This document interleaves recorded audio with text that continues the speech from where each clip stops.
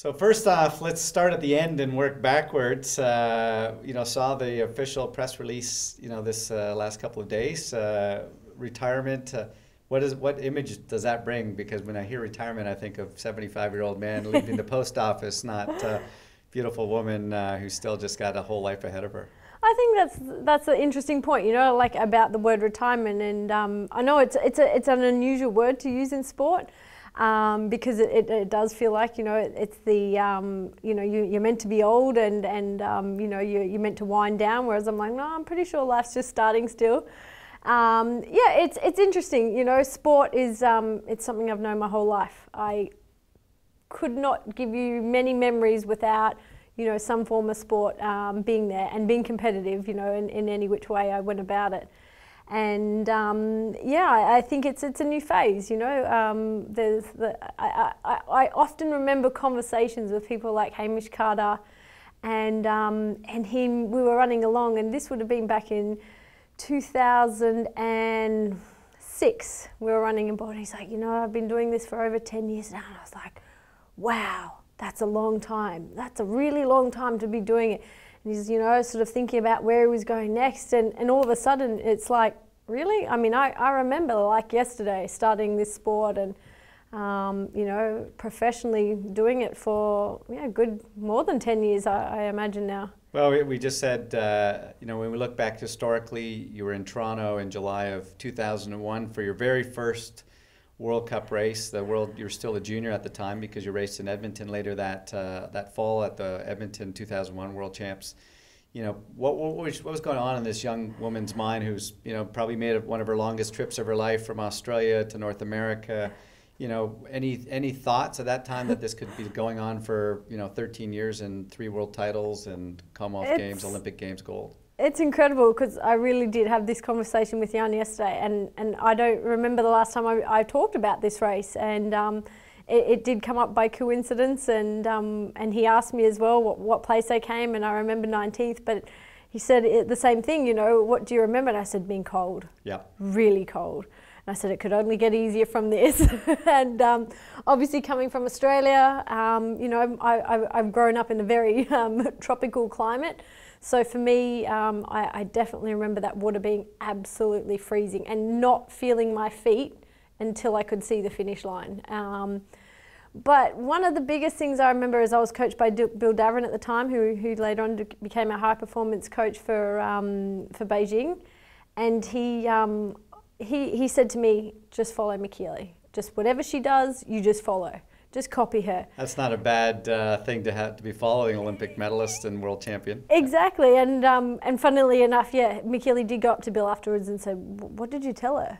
And I think for me, I had a lot of heroes that I'd come into the sport relatively late in a sense, but I mean, how could you not know who our Australian women were in triathlon? We had an amazing history, and for me, I think that was I was just on this mission to follow and copy whatever they did, and they had left a legacy before me, and I really felt like, if I was going to race as an Australian woman in this sport, I better make sure I do it well. I was looking at some data. Somebody sent me an email today. I haven't been able to check it, confirm it all, but they said that in 1998, and I have to believe them, every single World Cup of that year was won by an Australian woman. And when I've checked through, there was Arena Hill and Loretta Harrop and Michele Jones. So, those names, as you say, all phenomenal athletes who went on to win major races and were your role models. And obviously, you were able to keep that going. We're up at 2003.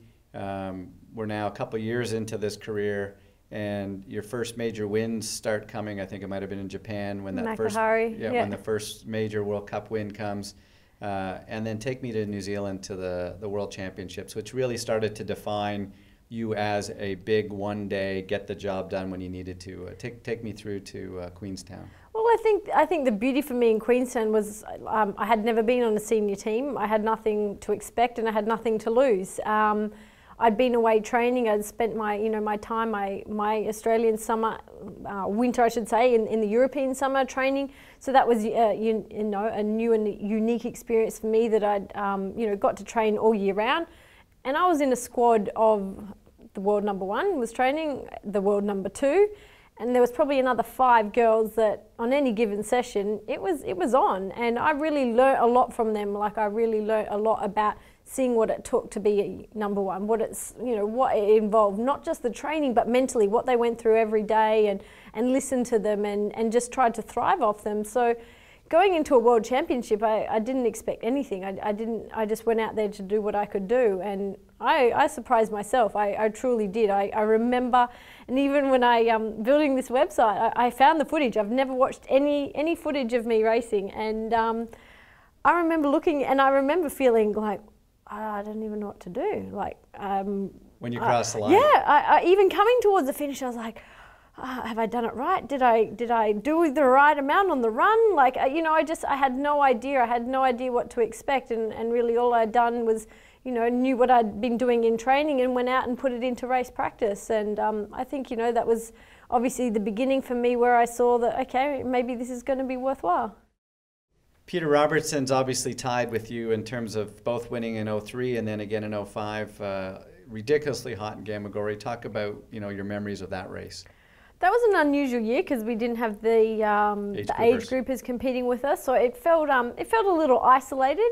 I'd raced in Gamagori before, and I knew how hot it was, but I knew that I had that up my sleeve. I knew that, you know, out of a lot of athletes competing there, if there was anybody that was, you know, accustomed to that type of weather and environment, I was definitely going to be in favour of, you know, getting through the race better than some of the Europeans that, you know, have just never experienced that sort of heat. So I've always loved racing in Japan. There's a really good feel for me there, and the same with Gamagori. I remember particularly being in the stands before the race, and people were already, you know, really sweltering, and we had a really good, you know, sports science team, and we were really into the pre-cooling before the race. And you know, we were pretty much at the point, all the Australians, we were shivering. We had, you know, ice vests and cold towels and ice all over us, and we were cold, and then everybody's looking at us, you know, that's strange, that's weird. And I was like, oh, I just thought, we'll see.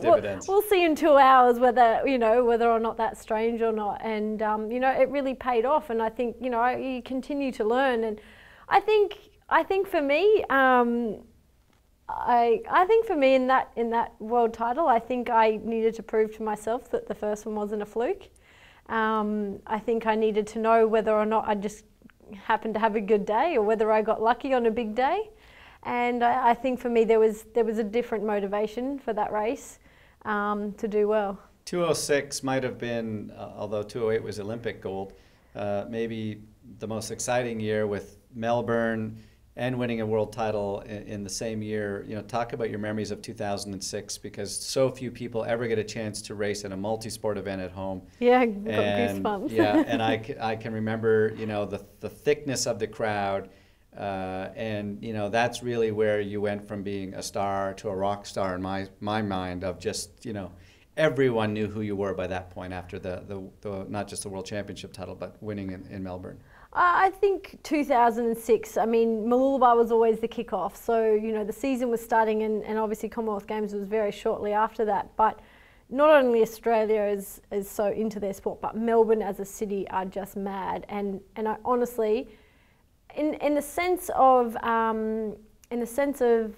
the greater community, and I know that sounds unusual, but in the sense of racing for other people, and showing somehow a mutual support back for the people that support you, that was by far the most amazing race for me. I just never expected the people to turn out and come and watch a triathlon like they did. I literally could not hear myself breathing on that run. It was that loud, it was that thick of people.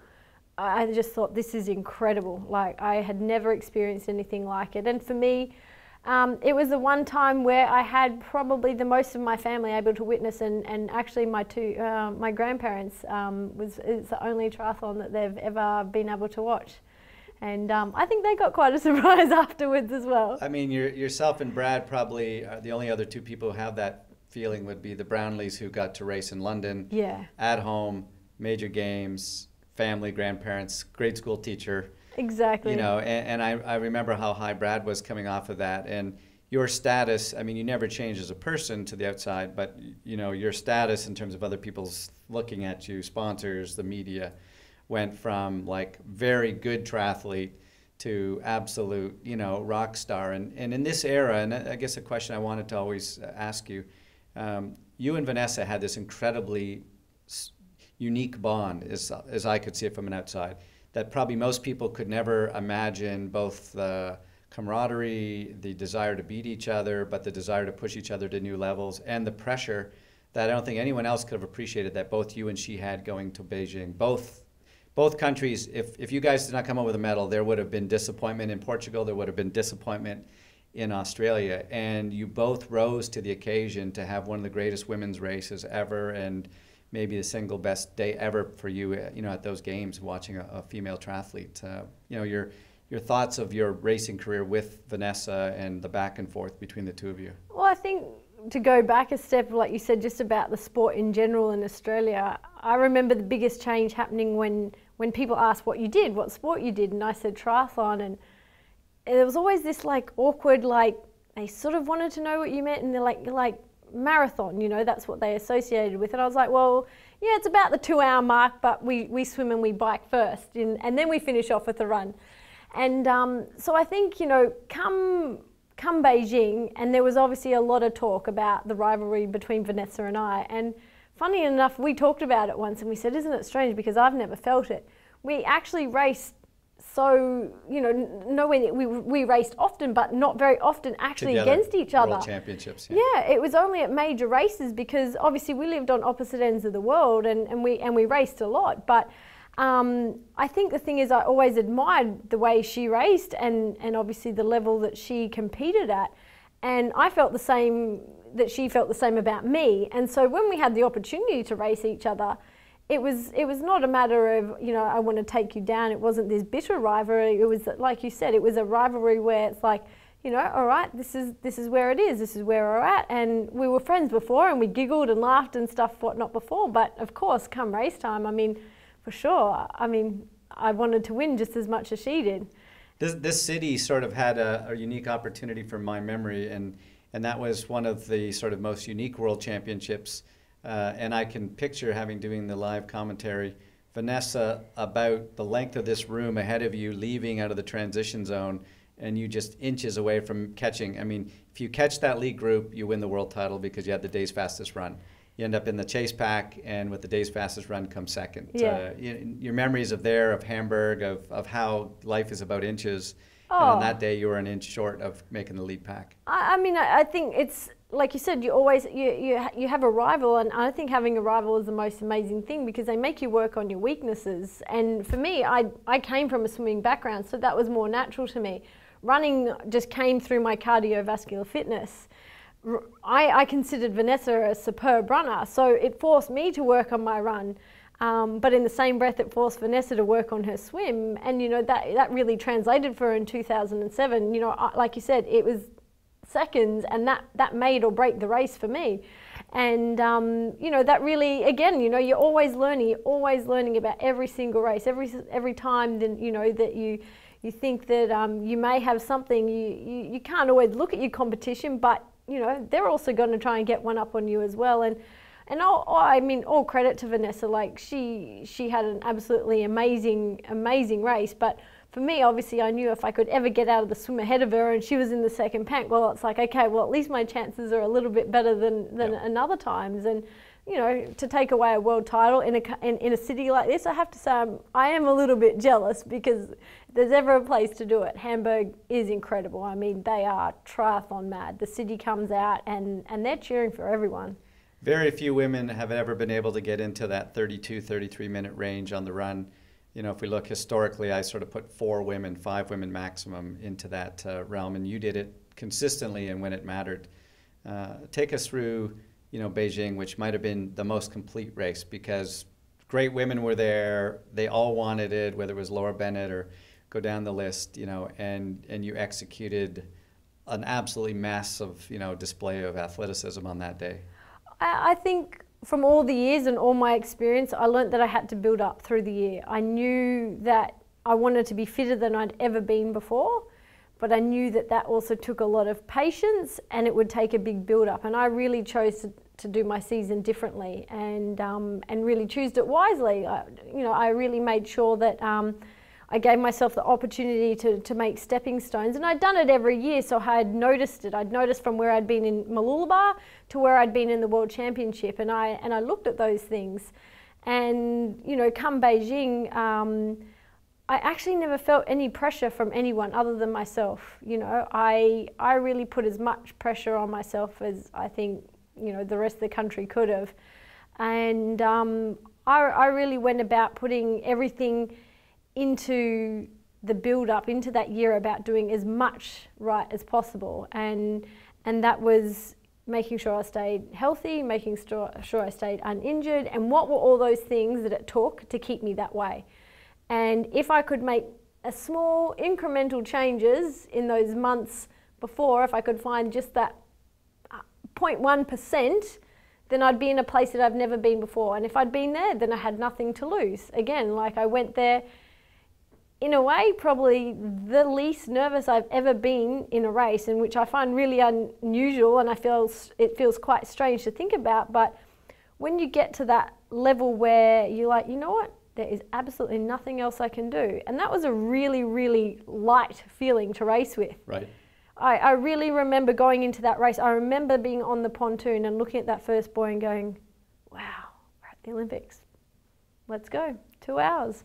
Let's just go have fun. And that was really, that was eye-opening for me as well, to see what mindset I could also go into a race with. And I liked big races. I really do. I love pressure. I really love the feeling of wanting to perform, of wanting to get the best out of myself. What can I do today?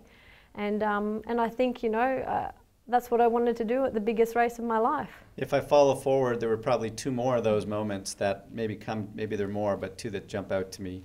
One was after some injuries and setbacks, having a ripper race in Budapest at the grand final. It was clear you couldn't win the World Championships, but you could say to everybody else, had this been a one-day affair, let me show you how good Emma Snowsill can be on that one day. Take us to Budapest, where again there was all these women who had had a great season, and on the day that they all wanted to have their best performance, you dominated again. I think it was a similar circumstance where I probably thought that I wanted to raise my level for the whole year, and I knew that wasn't necessarily possible. And there was a lot of other factors that came into that, but definitely for the Budapest race alone, that our sport had become a series, and that the World Championship was not considered, or determined, I should say, off a one-day event anymore. But I treated it like that. I certainly treated that race, because I wasn't in the running. All I wanted to do is, it's a big race. I want to see what I can do again. And for me, that's obviously, when I look back at it, and probably never realised it quite so much at the time as I do now, but I really did enjoy that. And, of course, all the girls had been racing really well, and the World Championship was a decider for them. But for me, I was on the start line with no other thought of who else I had to beat, or where my points were, or where I needed to finish. I was just out there to do my thing, and that was to swim, bike, run as fast as I could. The last race that sort of sticks in my mind for me with you was High V. Again, for many people, it was one of the most important races, because economically it was a game changer for many people, the biggest prize money. And when everybody wants to win, that's the day that everybody's going to be on their A game. And I even know over the years there were some people who backed off in the World Championships in 2008 to be ready for High V a few weeks later, that kind of thing. So obviously it was another important race. You weren't showing big performances in health, but yet again on that day it comes through. Any memories from the High V race? Yeah, I mean, I really had been quite struggling in the few months before, but again, like you said, I mean, it's not that you're motivated by money by any means. I never have felt that at all about sport, but there is an allure to the race, and all the best wanted to be there. So in my mind, everybody was peaking and everybody wanted to be winning. Of course, the same as any other race, but everybody started to approaching it with more prestige, and it was, it was an amazing thing. It is an amazing thing that sort of prize money was offered in our sport. And it is sort of one of those once in a lifetime opportunities that, you want to put your best foot forward. So I mean, definitely that race the first 2/3 of it weren't going very well.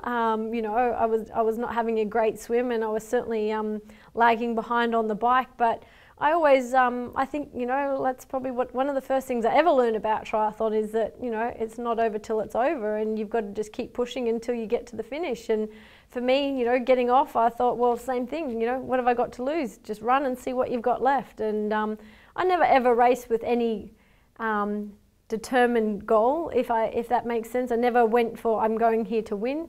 I just went about every part of the process, and for me, again, it surprised me because all I did was, you know what, I'm not sure how many minutes behind at that point, or, you know, quite a fair bit down from the leaders, and all I thought was, you know what, there's only 10K left of this race to go, you better make the most of it. This German South African guy comes into your life. Now you're married, life is changing. You know, Jan continues on with the Ironman and the half Ironman. I've seen the great successes he's had this year, which I'm sure, you know, is exciting for you guys looking at the next part of his career. Talk about how different things are. You're now setting up houses in Spain and you know, second houses all over. Talk about that part of your life and what you're looking towards now that swimming and biking every day isn't your #1 priority. Well, I think the biggest thing is we've both looked at things in our career that have worked and that haven't worked, and for both of us, and I feel like I've certainly, yeah, I guess living in Australia, you've always had to make the choice of where you're going to be in Europe. It's not a matter of whether you are, it's you have to find a place to be. And obviously him moving out of the Federation and not needing to be at the training centre to live, and a change in environment is as good as anything, and a refresh. And I'm really happy that he was open to do that, because, you know, I think when you get in a place where you feel comfortable, you think that, you know, you have to stay there, and you have to try and, you know, even though you're trying a different sport, so to speak, you know, you're trying a different part of it. I think, yeah, like anything, you need to give yourself a bit of, like, you know, let's go find some new roads, let's go find some new trails, and you're still doing the same thing, but also having a different goal, and that's why, you know, we looked around and on some advice that we you know, checked out Girona through a friend in Australia, and it's turning out to be a really, really good decision. It's, you know, Jan's loving the 70.3, and funnily enough, when I first met him, he always amazed me with how much training he could actually do. And so I think, you know, the fact that he's made the switch and his body's healthy as well and uninjured, and he can see, you know, that there is so many aspects to our sport, and I think we have to embrace that and be really grateful and thankful that we have those opportunities. Yeah. So many people can be involved in the different distances, and we all fall under the one banner of triathlon, and to me that's really unique. And you know, I think in my career that I was fortunate to go and race a lot of non-drafting races in America, and particularly where I started in the sport in Australia was in that similar culture. And it reminds you of your true love for it, I think, as well. And I think for him, you know, it's he's still extremely passionate about it. And I mean, Kona, it's the holy grail. What can you say? I mean, you know, if you mention to people you do triathlon, well, typically the first thing they ask is, have you done Kona? And so I think for me it's exciting to see where he's going, and I love being a part of, you know, his process as well, and for him to see, you know, where he can still and what he can still get out of himself, and I'm pretty amazed to see where it's going so far. As you look back, a few people, and obviously there's hundreds, but a few people who were instrumental at different moments for you that, you know, you want to say, thank you for being there at the time I needed you for whatever reason. Oh my goodness, we could start another whole interview. I mean, look, obviously I started as a swimmer. My first swim coach, I mean, he taught me work ethic, he taught me what discipline is, he taught me about, you know, about the dynamics of training, the understanding of heart rate, the understanding of you know, of working. I mean, he's getting on now, Bill Richards, and but he is still just, you know, he will be forever etched in my heart as somebody who taught me the fundamentals of training. And then, you know, when it comes to triathlon, you know, I started with Jenny Alcorn, who's quite infamous in Australia as well, but you know, she later led me on to going to Bill Davrin when I really wanted to see where I could possibly go. And funny enough, we ended up full circle in Beijing, and had a, you know, an extremely successful relationship, I think, there. You know, he really gave me the opportunity to really let me do things how I thought were going to work for me. And at first, I think, you know, there was a bit of resistance, but you know, I'm really, really grateful that he really opened his mind to me and allowed me to do it in that way. And I certainly wanted to, you know, show him that, you know, say, look, I'm going to do it the way I think is best, and I hope I'm coming to you and saying that I did it the right way. Brett Sutton, you know, without a doubt, he's got a huge history in this sport. And you know, there's always going to be you know, lovers and haters of many people and opinions and that. But my experience with Brett as a trainer, a mental coach, are things that people don't know about until they're there. And people have all different experiences. But part of Brett was also the squad that he had and the things that I saw, and just as many, you know, things that I used in training and racing of things he talked about, and that became my key words, you know, in training, and you know, who gave me my sticks that I run with, and the why behind those things. And for me, that was things in performance that I honestly wouldn't have learnt anywhere else, and I owe a great deal to him. And he really showed me the way of triathlon, of how to train for triathlon, and what the work ethic was involved in training for triathlon. And I'm thankful that he brought me into his squad. He never had to either, and I owe a lot to him. And there are thousands of people who have put their, you know, worked on me, put me together, you know, kept me going, and obviously, you know, there's people, you know, you come to races, there's supporters, there's fans, there's sponsors, and, you know, I could be here all day, but I really do. I really, really, at the bottom of my heart, if I could go and thank every single one of them, I'm thankful for the people I've met, and the journey that they've helped me be on, because, you know, they all make a part of it. Well, the resume is impeccable. No one will ever, you know, it'll be very difficult to see anyone surpass 3 world titles, Commonwealth Games, Olympic gold, and all the dozens of victories around the world. And please remember that you are still part of this family. So even though you may at some point be making your own family, and with a gold medal mom and dad, we would love to get 5% of the shares in the future. Small racehorse, but we wish you best of luck, and I know that whatever you decide to do next, it'll be a successful venture. Thank you. No, Awesome. I'm looking forward to it.